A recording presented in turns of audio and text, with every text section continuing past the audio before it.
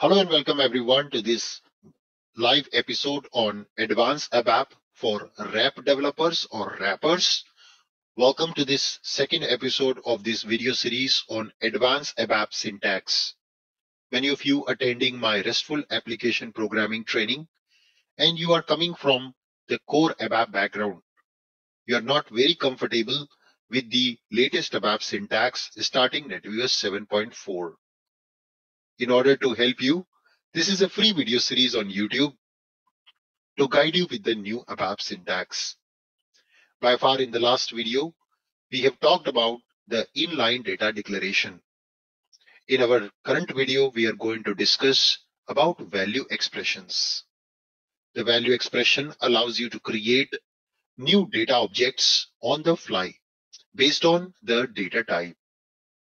You can also use hashtag to represent the generic data type depending on the target data object.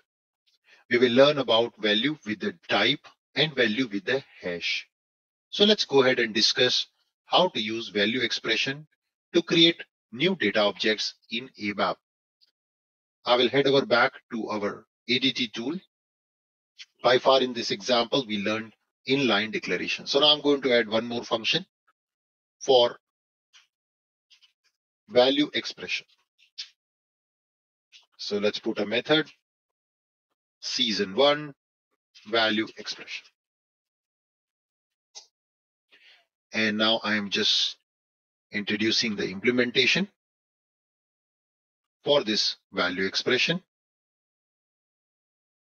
in the system. So add the implementation in the class. Maybe we can just create at the bottom.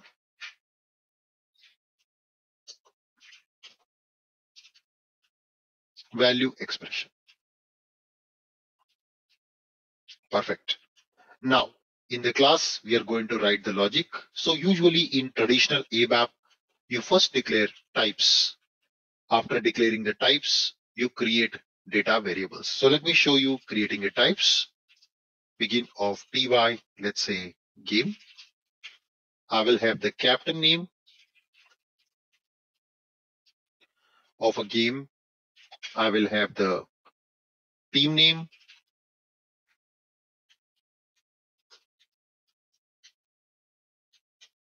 And I will have the score.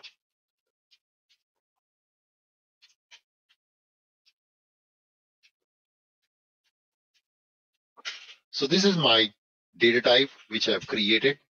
And now in traditional ABAP, you declare a internal table using this type. You also can create a table type, TT game, type table of TY game with default key. Now, what we do is we usually create an internal table, type the table type, and then we create a structure, type the structure type. In order to fill the internal table, we first fill our structure, our work area, ls game dash captain, ls game dash team name, and also ls game dash score.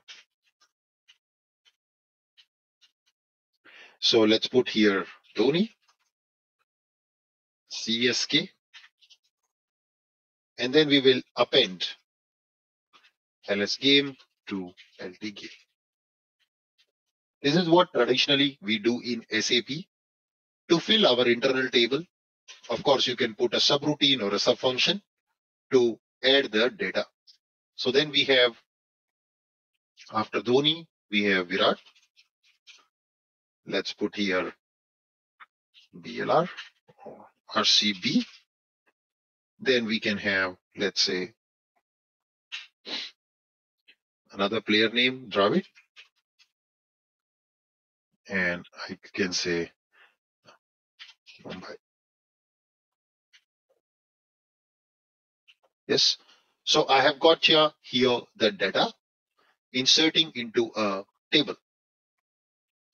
And then we will print this data to the user on the UI. So we loop at LT game into LS game and loop, we write the data. This is what we do in traditional ABAP as a developer to fill our internal table with the data and display the data to the user. Now I can activate and test this code by pressing F8 and run my function value expression. We should see the data being displayed on the UI.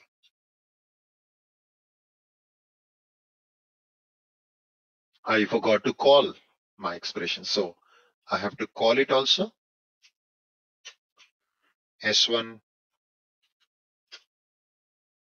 value expression. And then I can activate and let's test the same. I call value expression and I can see my data Dhoni, Virat and Dravid. It's coming on the UI. Fantastic. So this is a very simple internal table creation and adding the data. Now imagine if I need to create internal table in a more easy manner. I can actually bye-bye to all this code, Control 7. And now what I can do, I can use the value expression. So I can say my game table is equals to value expression. And here I have to provide the data type. Yes. Now, since the ABAP engine already knows the data type, you can see we have already provided the data type to the internal table. The ABAP engine by this line already knows what's the data type. I can directly use hashtag because ABAP knows the data type. Yeah. So I don't need to put here the type of the data. I can just say hashtag and now I can add my values. So values or the records are added one by one. Let's say record 1 space second parenthesis record 2 space third parenthesis record 3 and so on. So that's the way we will be adding our records one after another. So let's add the record 1. We will have again the captain name, just a bit of modularization, team, score. In a very similar way, we will have the second record. And in a very similar way, we will have the third record. So this is the way we have 3 records. So here, first we have Dhoni, CSK, Virat, RCB, and we have Dravid for MI. So this is our data now. So you can see how simplified the code is now when it creates to building your data objects on the fly. The good news is, imagine this would have been a function module parameter, or it would have been a class parameter which you are passing. You don't have to even create the internal table because this whole thing itself, your data object with the data. You can pass this whole thing in the signature of your function or function module directly. You don't have to go ahead and create a separate internal table. If you got to pass this data to a function module, directly you can do that. System automatically allocate the memory and also inserts the data into that. Wow, superb. The result is going to be same. I can just go ahead and execute. Once again, value expression, and you see the result is same. Perfect. Now, imagine I would like to combine the last class concept, which is the inline data declaration, together with value expression. So I will also comment out these 2 lines and come here to declare my data.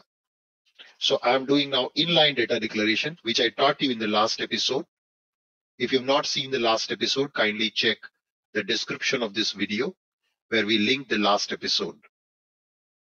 I will put that, and now computer don't know the data type, because earlier computer know the data type, but now it's inline declaration. So you can see system is giving me an error that the data type cannot be derived. It doesn't know where the data type is. So we have to explicitly mention our data type now over here, that I would like to allocate memory according to this particular table type. And that data should be passed to this table, which is declared using inline data declaration. So this is another variance of value expression. With the value expression, you can also create a structured data as well as internal tables on the fly with the data set. All right, let me execute. Activate that.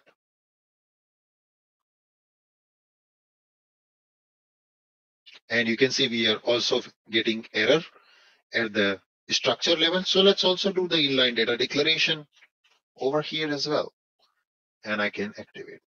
Perfect. Got activated. I run it and I get the same data output.